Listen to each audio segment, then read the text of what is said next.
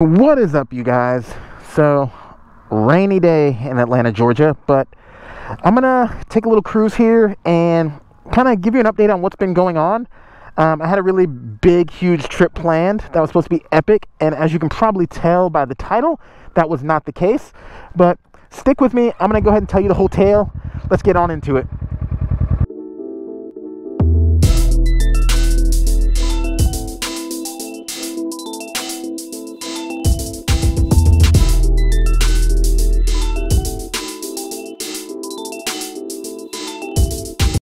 Alright, so like I said, I had a big trip planned. This is how the trip plan went. I would leave Atlanta first thing in the morning and head up to Chattanooga, kind of like the long winding route through the North Georgia mountains.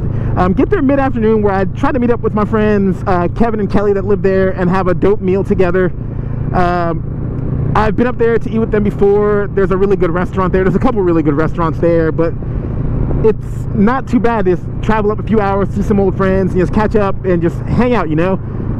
And then I was gonna ask Kevin if he would lead me through the mountains, since he knows that area, and kind of show me some scenic routes and like where he likes to go ride. So we would just kind of wind around whatever was there, enjoy the day, and then from there I would bid him adieu and head up to my tiny house rental in Knoxville. The idea was that I would just find this or go to this tiny house like in the hills, just be out there, secluded area, just really soaking up nature, have some peace and quiet and a nice view, maybe like a dope mountain view, and just have a really good night. At some point in the night, after just chilling, kind of decompressing a little bit from all the riding, I would go out to this restaurant I know of in downtown Knoxville, where I had been to a few years ago, and just, you know, eat a nice dinner, kind of not worry about calories, and just kind of have a nice big meal to kind of fuel up for the next day's events. After that, go back to the tiny house and zonk out. I would wake up the next day, travel through Smoky Mountain National Park, enjoying all the vistas and views, and get lots of cool camera shots and video of me passing, set up my tripod, go to all the overlooks and take cool photos of the bike, and just kind of do it up. Really get lots of content, lots of images to share on the vlog. And I would take that all the way to Blue Ridge Parkway and then follow the beautiful Blue Ridge Parkway to Asheville, where I would meet up with my friend Alan and eat at what might be one of my favorite restaurants of all time, and have a Mercedes pull out, even though clearly they shouldn't have. But eat at one of my favorite restaurants of basically all time with a good friend of mine, and just really enjoy ourselves, catch up, because I don't get to see Alan very much. Have a great huge meal again. This place has milkshakes, so just have a dope milkshake, get all sugar high, and then from there I would jump on the highway and just blitz back to Atlanta the fast way, enjoying the warm weather, because it has been really nice and warm, and get home before the sun sets, because as you probably know, I've tried to mention it before, I'm always riding with the tinted shield because I'm almost never out at night. So get home early enough to still kind of do all my laundry, settle in, welcome myself back home, pet the cat, and, you know, maybe get a nice dinner in Atlanta and have it this cool little 2-day vacation kind of situation, where it's nothing but fun, just good times, good meals, good friends. It was gonna be great. It was gonna allow me to produce a video that's just really nice for you guys, edit it. As you've probably noticed, I haven't been making very many videos lately. It's been almost a month since my last video, and there's two major reasons for that. One is, honestly, I hate to be a downer on this channel, because this channel's about having fun and exploring and having a good time, but sometimes you got to be real with the audience. And the honest truth is, I've been just catching a lot of L's in life lately, man. I've had a pretty strong fit with depression. Work has been tough and just really stressful, and kind of scary about whether there is going to continue to be work. My house had a couple issues that I've kind of been dealing with. Basically, long story short, is I have a lot of trees that need to be cut down in a very quick amount of time, which, if you ever removed a tree, you know it is not cheap and it is not easy. I've had some relationship issues and friendship issues and family issues, where it's just all of my close personal relationships were kind of rocky, and that was a little scary, just kind of knowing how to navigate all that and just remain a good dude even when you have to do like not so good dude things. It's been tough. And the other main reason why there haven't been videos, because I really feel like my last 2 videos did really well. Let's go left here, actually. They did really well, and I wanted to make another video that was going to do well. I wanted to like edit something really well and have it all thought out and just orchestrated nicely to where you were getting really good content. You were getting a video worth your time, which sometimes I honestly felt like I was making videos that just really weren't like serving you very well. So I wanted to kind of take the quality over quantity approach, and if it took me a month to get this trip going and get this really good video going, that's what it was going to be. So that's kind of what I was hoping for, and I woke up the morning of the trip ready to make that video for you. And as you can imagine from the title of this video, that did not happen. That is not how it went. There was kind of an eye-opening amount of L's associated with the video making process too. First thing first, I left Atlanta to head up to Chattanooga, and halfway there I realized that Kevin and Kelly will not in fact be able to meet up. They were both busy with work, which is understandable. Like, I gave them very little notice, so you can't expect people to just drop everything. They meet up with you whenever you decide to come to town. So perfectly fine, not a big deal. But then, on top of that, the route there was pretty awful. It was just boring, and there was nothing to see, nothing to do. It was just a trash route. It was not a winding route through the North Georgia mountains like I'm used to when I go in that general direction. It was pretty bad. Google Maps did not serve us well this time, team.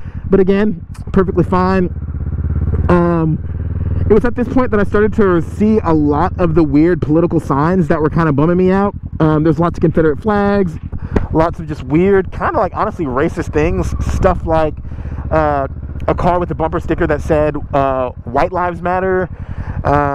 Another car that said Republican Lives Matter More.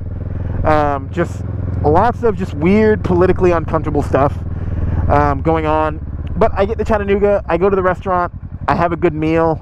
I'm still trying to remain pretty optimistic, you know?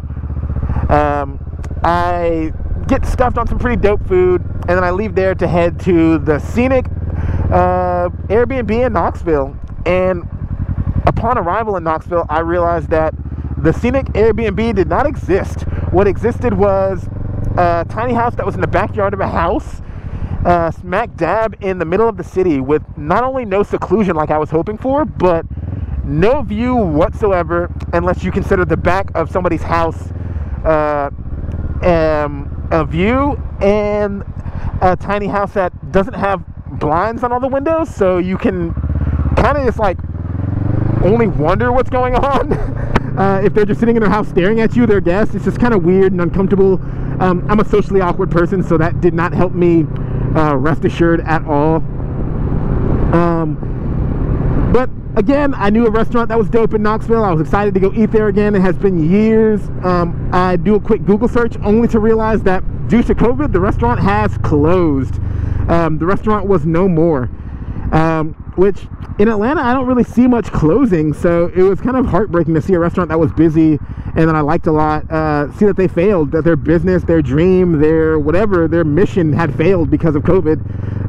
It was an eye-opener of how truly bad this pandemic is hitting certain people. It hasn't hit me super hard financially, at least, but seeing the fact that somebody's business closed over it, it's just a really big bummer. And I'm sure there's dozens, if not hundreds or thousands of other businesses closing left and right because of the same thing.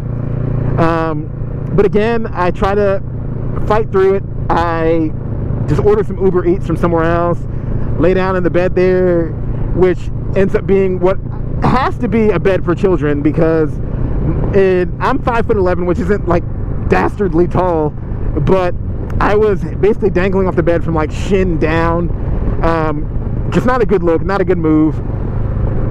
I get the night of sleep and prepare for what's supposed to be the really epic day, the day where I carve through the Great Smoky Mountains and up to Blue Ridge Parkway and see huge views and get tons of great footage. And I spend the whole trip there kind of like struggling with camera issues. The camera's freezing and turning off or not turning on, and just GoPros being GoPros, just struggling. But I make it happen. halfway to Asheville, I check in with my friend who I'm supposed to be meeting up with, or attempting to meet up with. We didn't have rock solid plans, just kind of tentative plans. And I'm not getting replies, and it turns out I just used the wrong outlet for contact. I was using Instagram DMs when I should have probably just used like text messaging. He ended up not seeing the messages up until hours after I was already gone from there. And I also realized that yet again, a restaurant that I was super excited about was closed due to COVID. So I got lots of footage like by the skin of my teeth by struggling with the cameras. I get to Asheville, the restaurant's closed. I go to another place that ends up being pretty cool, but at this point I'm just completely bummed. I didn't get to see any of the friends that I had planned to see. I didn't get to eat at any of the restaurants I had planned. Most of my ride was kind of ruined by me struggling with cameras, not actually getting to enjoy it, so I can make this video. The last leg of the trip was supposed to be me hopping on the highway and blitzing down to Atlanta, just soaking up the warm weather and getting back before the sun sets. Well, as you might imagine, another big fat L. The trip was cold and rainy and miserable. The entire trip I was getting rained on. I was freezing. My tinted shield was fogged up and I couldn't see out of it, so I ended up riding with the shield up, just getting my face obliterated so that I can see where I'm going. I have my heated gear luckily, but I have that on full blast trying to stay warm.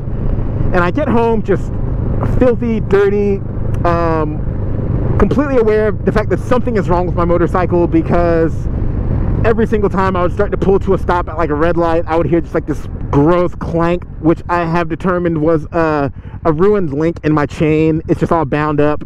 So every time it came around for its rotation, it'd be like clunk, clunk, clunk, clunk, clunk. It's gross, and not what you want. But I get home and I'm just completely bummed, and worst trip ever, you know? At least that's definitely one way you could look at the trip, but I have chosen to look at it a different way. I've chosen to, even today when I'm filming this video about not being bummed out or being bummed out and getting rained on, I'm still choosing to look at this trip in a completely different light and kind of see it this way. I didn't have the most amazing trip up to Chattanooga, but I still got to spend time on my motorcycle, and that leg of the trip was pretty warm and honestly pretty comfortable. I didn't get to see my friends in Chattanooga, but I got to ride with just truly amazing people. One person in particular, just truly amazing people all over the place. I came across some folks with, they were like in like a Can-Am Spider group. They were talking about their Can-Am Spider forum, which normally I like turn my nose up at those things, but it was just some really cool people.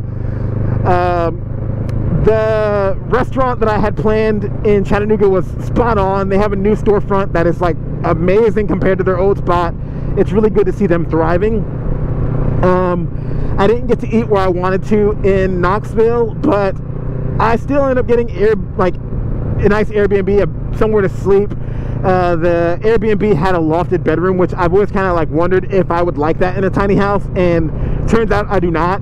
So I got to sleep up there instead of the bed, and kind of reaffirmed the fact that I don't want that in the tiny house that I'm building.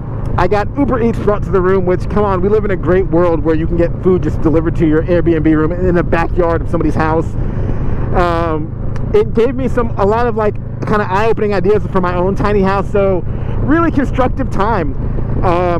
I didn't necessarily have the best ride to Asheville either, but still, again, I was out on my motorcycle in the mountains. Like during a pandemic, I still got to have the financial ability to get out on a pretty nice motorcycle and munch miles. I stopped at a little souvenir shop and grabbed something for my boss. I grabbed a new magnet for my fridge. I got to Asheville, and again, I didn't get to see my friend, but I found a new restaurant, and I got to enjoy a good meal there and have a really good conversation there. And just, again, kind of soak it all in. And no, it didn't go to plan, but such is life, you know. I still, again, was on a great trip in a beautiful city. And the trip home was it was miserable and rainy and cold. And the worst part about the trip is when I got home, I ended up losing every single bit of footage that I had filmed on the trip. Like, I don't even want to go into how I lost the footage, but I ended up losing every single thing I filmed on the entire trip. But in a storm where I was freezing cold, I made it home safe and in one piece, man. Super dangerous conditions. I made it home. The bike, even though it had an issue, it didn't let me down. I'm on it today in one piece. It fought the good fight and got me where I needed to go. Oh, reliable, holding down the fort for the home team, you know. And yes, I lost all the footage and I couldn't make that cool epic video for you all in all, but I'm here to kind of still fight the good fight and make this video for you and kind of explain to you that yes, everything can possibly go wrong on a trip, but some things went right and it kind of held together. And it just really makes me value the fact that, like, there's more to life than just everything going smoothly, you know. There's more than like just going to the restaurant you love or seeing those friends you don't get to see. Like, those are all great things, but I had a lot of time to kind of battle internally about like staying positive, and I came out on top. Even though everything went wrong, I am still feeling pretty good. I have some really cool ideas for my tiny house. I have some really cool ideas for the vlog. It kind of gave me like the final push I needed to maybe think about brands outside of GoPro, looking at other camera options that may honestly do a better job for me. I know a lot of people that run GoPros and they make incredible footage. They're great pieces of like machinery, but I feel like as motovloggers, we oftentimes just fall into the trend of just being like brand purists with them for no good reason. Like, GoPro, besides selling me a product, is doing nothing for me in particular. They're not personally from their office helping me out in any way. So maybe I should look at some other alternatives that might, you know, that maybe care a little more about motovlogging in particular and are marketing things particularly for motovloggers. All in all, like, in hindsight, I had a good time, man. Yes, like I said, it could have been better. I could have seen my friends. I could have had good meals, but I'm here in one piece to report back to you that everything's going to be all right, you know. COVID is a bitch of a sickness, but we can get through this. I got through a really bad trip to be here to report to you that when everything looks lost and everything seems like it's the end, it probably isn't. You can recover. You will recover. You just got to stay positive, fight the good fight, and you'll be all right, man. That's really it for this one. I just really wanted to kind of tell you guys that, like, I'm here. The videos are back. I'm not going to just leave you high and dry. I have some things in the works.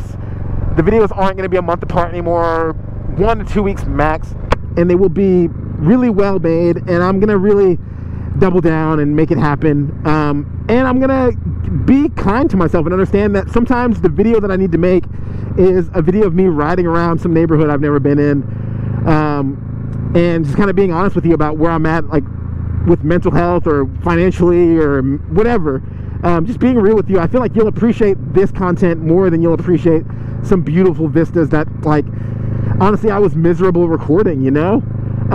First things first, I need to have fun. I need to be happy. That way what I'm delivering to you can show you to have fun and be happy. And that's what this channel is about. So I'm not going to overdo it. I'm not going to take an entire month to try to run to the mountains and film this epic thing. I'm going to keep doing what I've been doing because that's true. That's who I am. And I think the people that watch every single one of these videos appreciate that I'm doing exactly what I want to be doing on my motorcycle. Just riding around, finding trails, going down there, and stopping at whatever coffee shop I come across, you know. That content is back, and hopefully you're here for it. If you're not, I'm sorry, but that's what you have to look forward to. Look at this. The rain just like pelted the ground and like carved all these tall weeds, grass over. Just kind of wild. But anyway, that's it for this one. I'm going to stop jabbing my jaw. Last thing for the video is the burger is gone. My duck homie is in now. Y'all have a good rest of your day. I will see you on the next one. Peace.